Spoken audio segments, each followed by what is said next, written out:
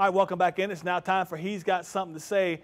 How did I know this was going to be the topic today? Yes, here we go.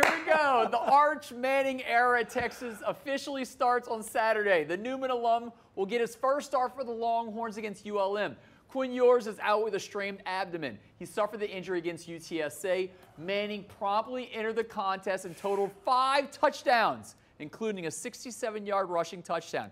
The naysayers will point out it was UTSA. Well, Roadrunners.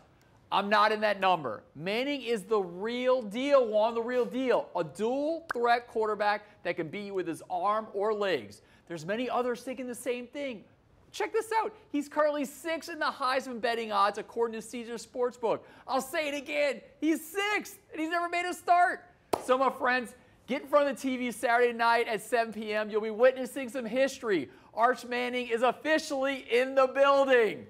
You know I couldn't wait. I've been waiting for this moment. I know. Listen, no one's been waiting more than this guy. I mean, it's unfortunate that it comes with an injury. Yes. But I think he's going to be the quarterback this week. Steve Sarkisian has obviously got a good problem to have, but if you're Quinn Ewers, how much are you looking over your shoulder now once you're healthy again? This is going to be something to watch because they got ULM this week. Yep.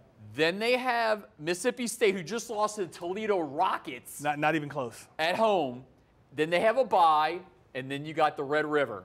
You got the Red River rivalries, they call it now, against Oklahoma. Which, to me, will be a blowout in Texas's favor. I'm not impressed with OU. Yeah, so I'm intrigued to see how long a strained abdomen goes for. But this week, it's going to be Arch Manning against General Booty, the quarterback for ULM.